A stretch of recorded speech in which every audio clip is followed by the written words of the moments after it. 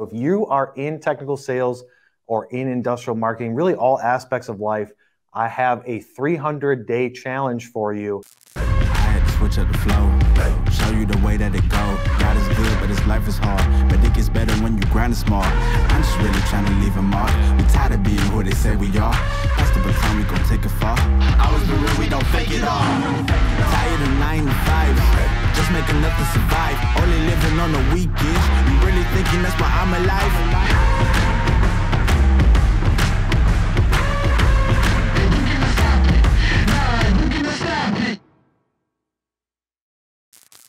So you're probably looking at this like, Kyle's got a 300-day challenge. What could this possibly be? And there's no way possible that within 300 days, I can make significant improvement to my goal. And I'm here to tell you that 100% you can. Don't believe all of the BS that the rest of the world has told you, whether you can't achieve something because of where you come from, because of your education. We'll start off with a little bit of story. For those of you that don't know my story, I don't have a college degree. I grew up in a middle-range, blue-collar workhouse, didn't take vacations when I was a kid, didn't have money to buy fancy things. When I was 16, 17 years old, we had one car to share with my family. I don't come from much, and I've been able to accomplish what I have in my life, specifically following a plan exactly like this. Now, things have changed over the time, but it all starts with your mindset and with goals. And I feel like the world has told you, like, if you come from this place, if you don't have these things, then you can't achieve it. But if you look at most of the people that have achieved highly successful things, they typically don't come from what they currently have. So they don't come from money. They don't come from Ivy League schools and things like that. A lot of them came and just started everything themselves and worked it up. And that's what I'm here to show you. Does not matter your background, does not matter what you're trying to achieve. You can literally accomplish anything if you follow these specific 4 steps. Now, I've talked about goals on these episodes in this show before, and some people have been like, dude, I set my goals, I'm working towards them, but this is going to be similar but slightly different. So the first step that we're going to talk about is setting that goal. And the premise here is you have to think 300 days out, right? So in 300 days, what is a goal that I want to accomplish? Now, the goal cannot be something small. The goal should make you feel uncomfortable. The goal should, when you say it to people, I want to do this in 300 days, I want to be here, people should say to you, no effing way can you achieve that.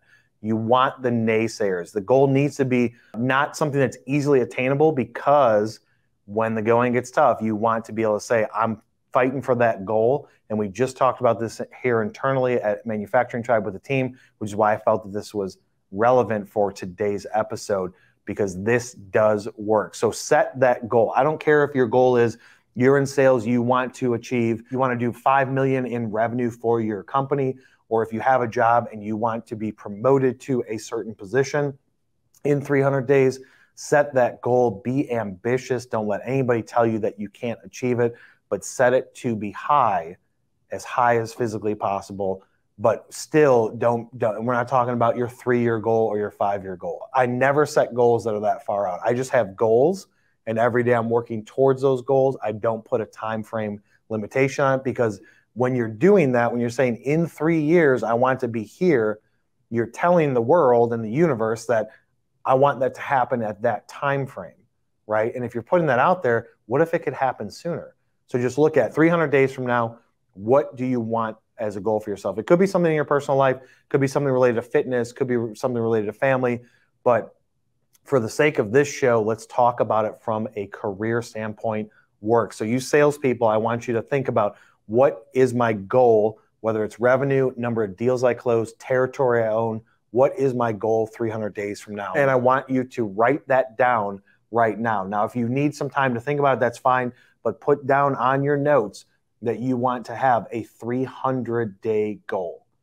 Now, if you've gone through this before in the past, I'm here to tell you that most likely the goal, unless you heard it from me or somebody like me, most likely the goal that you set was not big enough. And this is why people fail to achieve it. This is why people don't go through the rest of the steps in the process to get to achieve their goal, is because they set it and it's something that is just outside of reach, that doesn't require them to do too many uncomfortable things. And that's why when you get sick, when you have some issues, some drama in your personal life, change of your job scope, whatever it is, you're not going to fight through it and keep pushing because the goal is just outside of comfort. Really, this goal has to make you feel uncomfortable.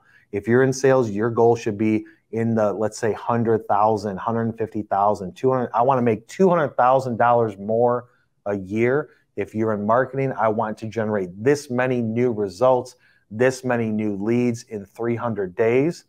If you own a business, same thing, revenue generation, whatever it is, the goal needs to make you feel uncomfortable. It doesn't matter what your career is. It may mean you want to be the boss. Just yesterday, I said this to my team. All positions at Manufacturing Tribe are open, including my own. And so if somebody wants to be the CEO of this company, set that as a goal and we'll figure out how to get you there. Now, I'm not saying it could happen. That's a bit ambitious, but it could, not in 300 days, but it could happen in the future and take over my position and let me go and do other things within the company and just be the owner. But everything's on the table. You can literally achieve anything that's possible if you have a strategic goal. So let's go on to the next step. The next step is going to be you have to plan. And what I mean by plan is you don't want to go into the planning phase of how you're going to accomplish your goal and then start to talk yourself out of that goal. You really need to put emotion behind that goal to where you're like, all right, here's my goal. I can achieve this goal. I know this is going to be possible. Now I just got to figure out how to do it. Now that plan has to be somewhat detailed, okay? You can't just be like, it's not simply the law of attraction. It's not simply the visualization, which I've talked about before on this show on multiple videos about visualizing yourself obtaining goals on a daily basis, having a ritual and things like that. It's not as simple as saying, this is what I want. And if I visualize it and close my eyes and feel myself driving that car, walking into that company, having that position, accomplishing those sales revenue, doing something in marketing. It's not just simply that you need to visualize it and feel it. You need to have the plan in place to be able to execute on it. So when you're developing this plan, don't allow the workload that you're going to have to do to execute that plan to be able to talk you out of how you're going to accomplish it. You need to look at it from a standpoint of, these are the milestones that I have to hit in my plan. In order for me to get to my end goal, I have to hit these three or four milestones throughout that. Like step one, I first have to hit here. Then my next milestone, big marker, is going to be here, so on and so forth. Maybe your goal says you just need to hit 2 milestones in order for you to get there. But you want to break it down and say, for me to get here, here's a couple of key events that have to happen. Once you have that mapped out, then you want to break it down on a granular, daily, micro level. What are you going to do on a daily basis in order for you to work towards hitting that goal? And this is where people will say, all right, I'm going to set this goal. I've got my milestone set. This is what I need to do on a daily basis. And then usually they fall off because they're not doing the rest of the steps of the process. But really map it out. If it's something where you need to talk to your boss, management, ownership, whatever, sit down with them and say, this is my goal and this is what we're going to do internally. Everybody here has to create their own goals that are employees here. And then they have to sit down with me and we're going to develop the plan of what are the milestones for you to get there. And then what do you have to do on a daily basis for you to work towards that goal? And that's really as simple as it is. Now, the hard part comes into figuring out how to achieve that. Like, what do you need to do every single day? What are the 3 things that you need to do every single day? And maybe it's not something that's in your daily work hours, your 9 to 5 or whatever your work hours are. Maybe it's something that you have to do outside of that. Maybe it's something you have to read, a mindset you have to change, something literal that you have to do. Maybe it's if you're in sales, because a lot of this audience is salespeople, it could be something like, in order for me to hit my goal, I have to make 100 phone calls a day. That's what I have to do every single day. I know that that is part of my plan. And so if you don't hit that every single day, if you don't execute the plan every single day, then you're not going to reach the goal. And it simply comes down to, there's 24 hours in a day. And if you're trying to hit a massive goal in 300 days and you're not executing every single day, then you're just not going to be able to reach it from a time standpoint. Time keeps moving. The world keeps turning. If you don't feel like doing something today, the world moves on. And the only person that's losing in it is you, because you can either have time work against you or you can have time work for you.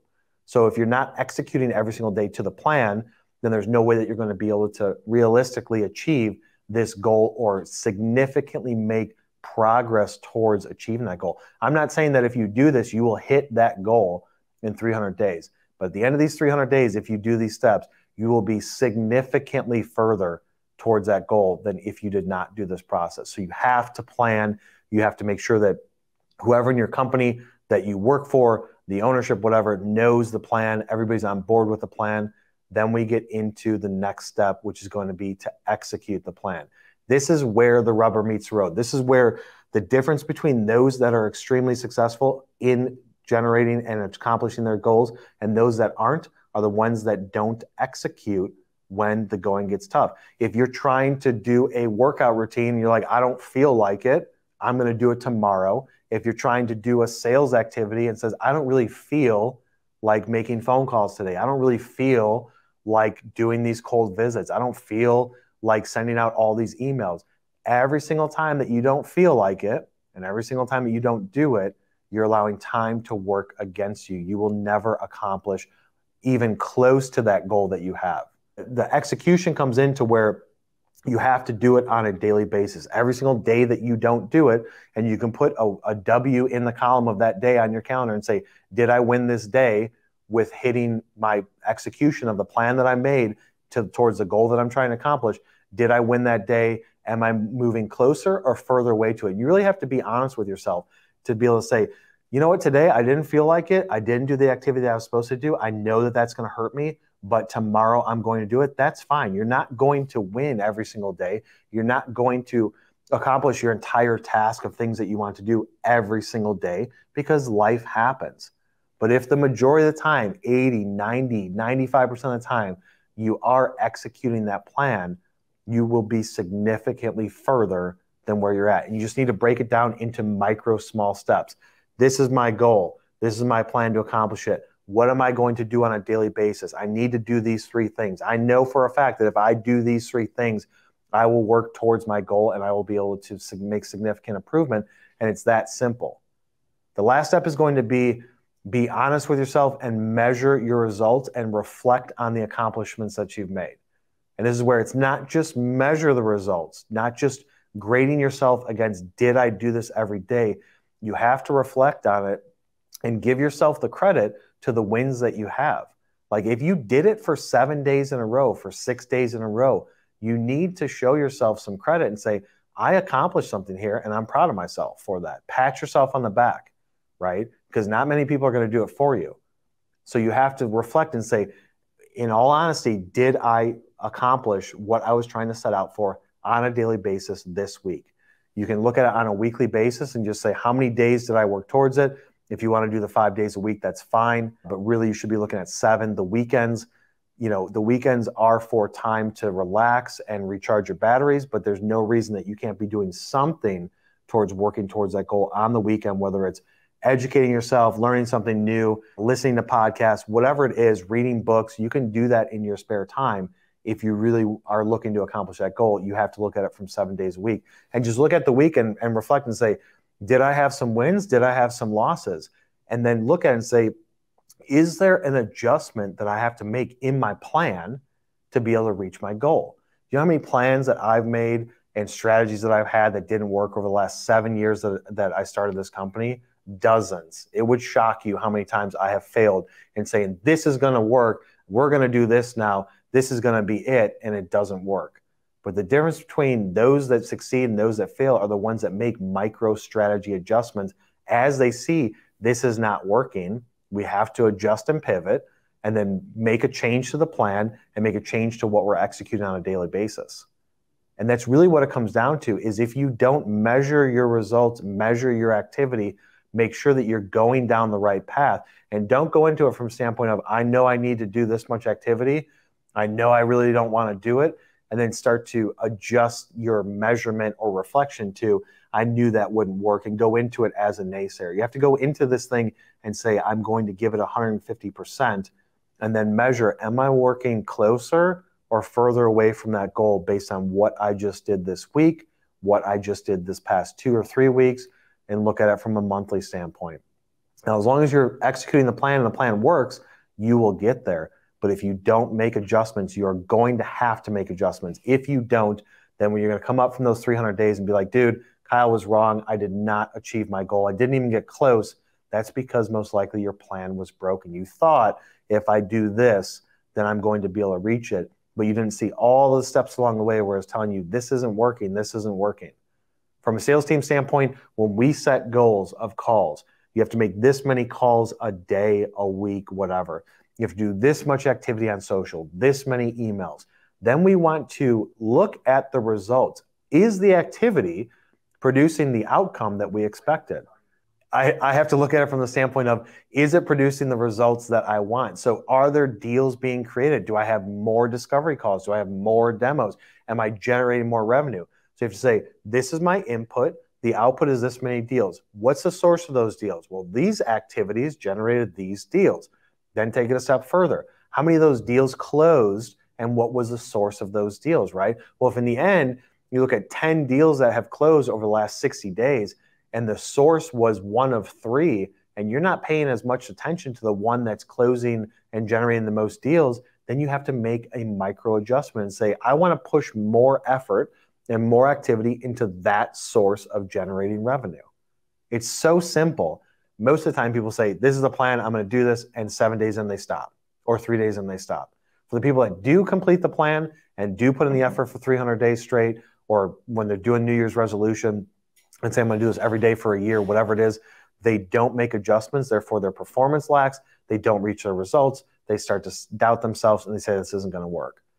But you have to put in the effort, look back, measure, reflect, give yourself the pat on the back, make adjustments every single time, make micro adjustments. We're constantly making changes here. Every single day, we're making micro adjustments to everything, because that's the way you stay relevant, and that's the way you continue to perform. So for you sales managers out there, ownership leaders, department leaders that have a team, you need to hold your team accountable and just show them the data. If the data shows that what you're telling them to do is working, that doesn't mean you just say, that's what we're doing for the next 6 months. You say, that's what we're doing for right now. For the next 30 days, this is the plan. We're going to measure results on a weekly basis, measure the results on a monthly basis. Once that's done, take that data, make micro adjustments to your strategy to improve the performance for the next month. And then again, test it. Something could change in 2 months, 3 months, 4 months. Something could change that is going to hinder your results. But if you're just doing the same thing, then you're not going to accomplish great things. So we'll be back live tomorrow, Thursday, for a Talk Shop episode. Next week, we'll be back. On Monday, we might be doing the Ask Kyle show live from a different location, to be determined. And then Wednesday's show, we'll be back with our normal program. So guys, as always, connect with me on LinkedIn. As long as you're not going to try and sell me some shit that I don't need, go to the YouTube channel, hit that subscribe button, turn on notifications, go over to the podcast, subscribe to that as well if you want to listen to this while you're driving, and we will see you on the next one.